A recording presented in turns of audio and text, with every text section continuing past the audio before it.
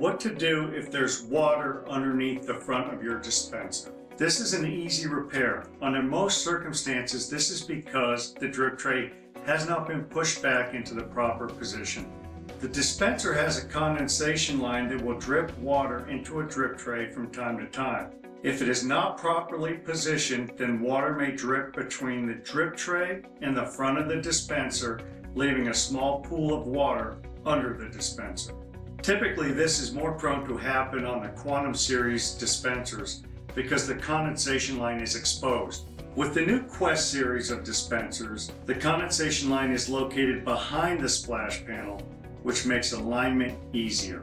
In either case, to fix this, when you remove a drip tray for cleaning, it should be pushed back firmly into position, making sure that the condensation line is going into the drip tray.